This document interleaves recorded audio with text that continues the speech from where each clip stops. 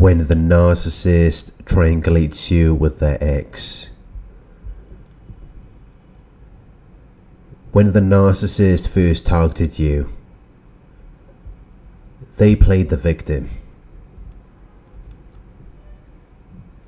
as though their ex was a bad person, the person who was treating them unfairly and cruelly over a long period of time.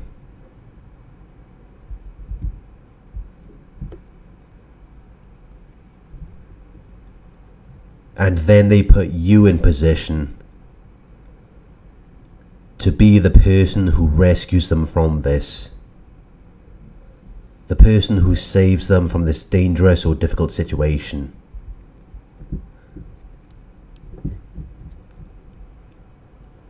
They want you to confirm that they are the victim. They are the ones who had something done wrong to them. But when they're doing this, they will lie about it. They will change the facts to suit them, to make them look good. They cannot give you the facts from the beginning, because otherwise that would be unfavorable for them. And then you wouldn't give them your approval or support, which is what they're looking for when they target you. But even if you don't agree with what they're saying, they will take what you said and share it with all of your family and friends, and all of their family and friends, until everyone knows about your business.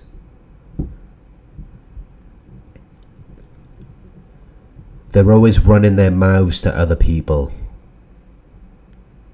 people who shouldn't know anything about your business. They're making you look bad. They're making you look like a fool.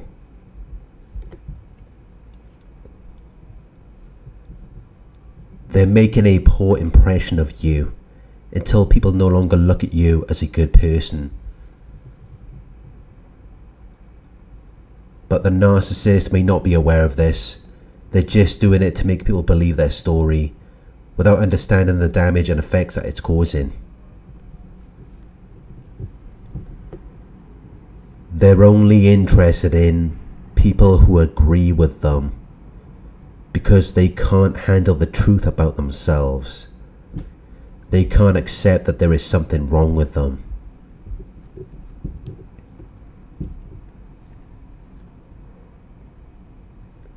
When they first targeted you, they played the victim. They acted as though their ex did something to them. They wanted you to feel bad for them because that was their way into your life. They already knew that you were a compassionate person. They knew that you would show sympathy and concern for them. So all they had to do was play the victim and act as though they were in need of some help or support. But once they got in with you, they switched up. They used the bait and switch tactic. They baited you with the idea that you were going to save them from something that happened with their ex, but once you're fully involved with them and you've been around them long enough, they switch up on you. They act as though you are the one who is at fault. You are the one who can't do enough. And then they re-idealize their ex. They represent their ex to you as being much better than they really are. Because then that makes you question what you're doing for them. It makes you feel like you're not doing enough. Because what a narcissist really wants is for you to do more. They want you to keep trying harder to please them, so that you don't realize that they're not doing anything for you. They're not bringing anything to the table, and yet they're comparing you with their ex, the person who they used to bait you in. The person they used in a sob story to make you feel bad for them. But now they're regarding this person as being better than you. It's crazy making. It makes no sense, but the narcissist expects you to go along with it. They expect you to follow their narrative because they're completely delusional. They live in a fantasy world that has no basis in reality. So despite everything you may have done for them, you become the bad person.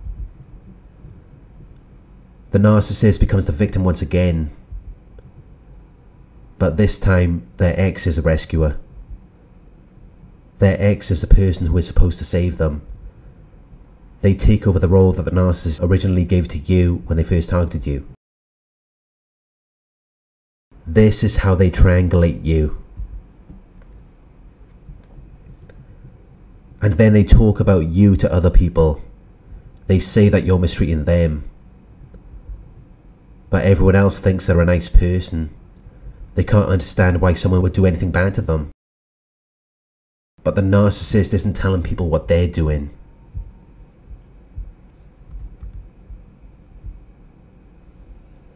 They're not telling people all of the bad things they've done. So then people who want to help will be drawn into this. They will have sympathy for the person who they believe to be the victim, when really the narcissist is not a victim. The narcissist is the one who is orchestrating all of this chaos. They're the ones who are planning and coordinating the elements of the situation to produce their desired effect. They're setting it up. They're putting it together.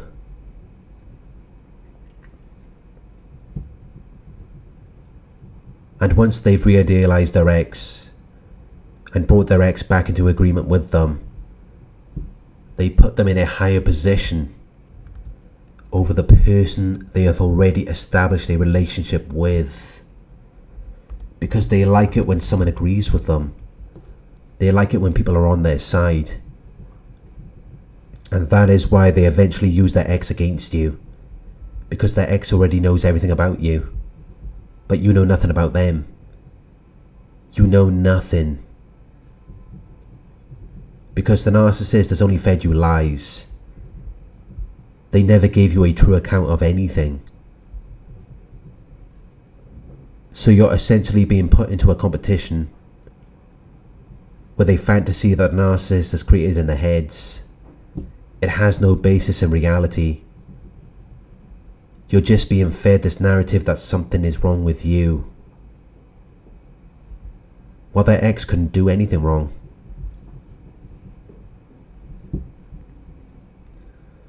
But their ex has the ability to see everything in your relationship, because the narcissist has already told them everything about it, while you have no correct knowledge of what actually happened with them. Because you've just been fed a pack of lies. Narcissists are pathological liars. They lie even when there's no reason to do so. They lie just because it makes them feel in control, when you don't know as much as they do. But this is when their ex is soon advanced to the primary position, and you're pushed to the side. You're treated as their backup supply. You're just something they're involved in for the time being, until some other arrangement is made. Because the way they see it is, if there's no future in place, they don't have to put in any work. They don't have to do anything for you. So once again, they've found a way to relieve themselves of their duties and responsibilities. But at the same time, they're sharing your business. Because all they really want is praise and admiration for themselves.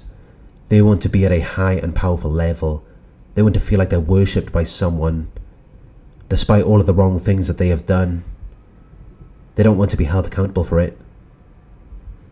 Which is why they put their ex in position to be this person who rescues them, this person who saves them from a difficult or dangerous situation.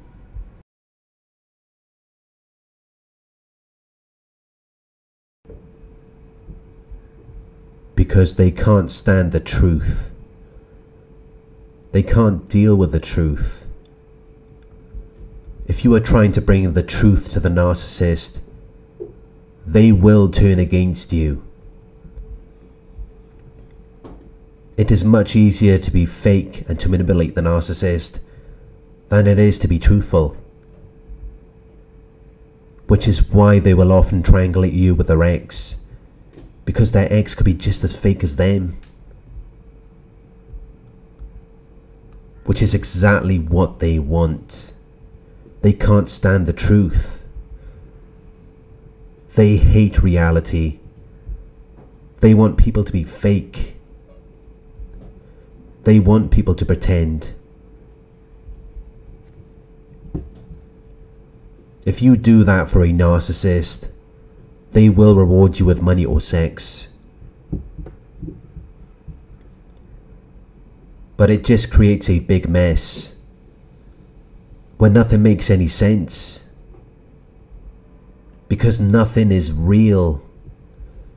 It's all just something that has been fabricated in the mind of the narcissist, which you have to reflect back to them. If you want them to see you in a positive light, you have to pretend like they're so much greater than what they actually are, and you have to pretend like you're not as great as you really are. Because that's the only way that they're going to accept you, is if you pretend.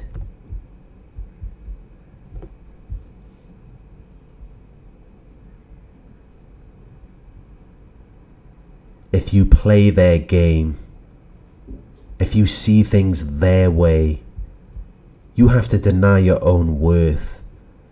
You have to pretend like you're not really about anything. Because the only person they're going to want on their side is their ex. The person who they want to rescue them. Because they only favour people who agree with them. And that is why the narcissist will always be in competition with you. They will never really be on your side, even though at times they may pretend like they are. They will never really support you, because before anything else, they have to support their false self.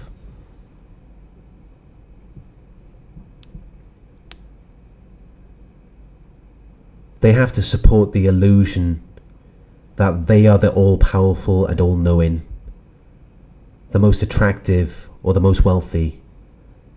They have to be the best, even if it's just in their minds.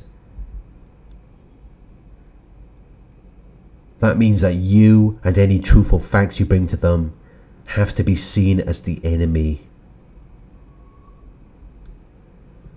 They cannot coordinate with you on that, because they see it as though it's against them. It's against their false reality. It's against their delusions of grandeur. When the narcissist goes to someone for advice, they don't want the truth. They don't want real assistance. They just want someone to agree with them. They don't want to be wrong. And when they first targeted you, you were that person. You were the person who was meant to agree with them, the person who was meant to rescue them. But when you started to discover that they're not as faultless as they portray themselves to be, they turned against you. And they put someone else in that position, while portraying you as a threatening person. This person who they could blame for everything. This bad person who does everything wrong.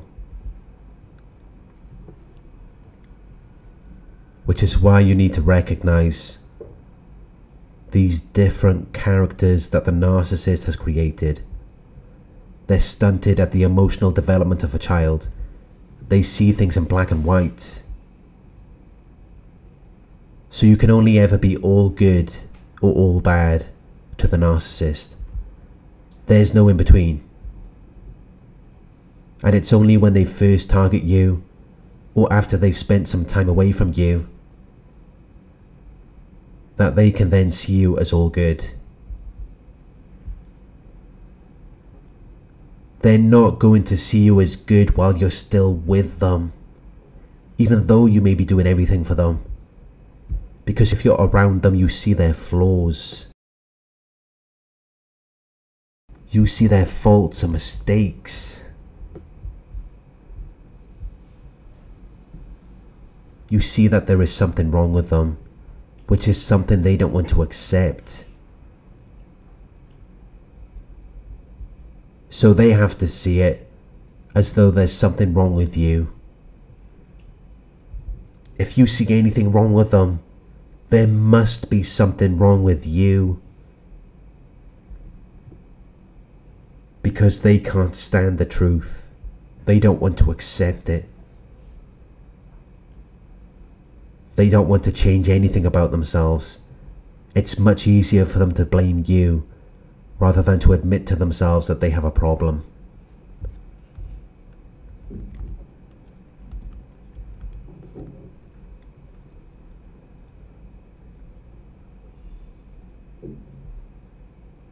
Thank you for watching. I hope this video resonated with you. Please like, comment, share and subscribe. If you would like to donate, my PayPal link is in the video description. Coaching inquiries, you can email me at coaching@narcsurvivor.co.uk. Thank you for watching, and I'll talk to you soon.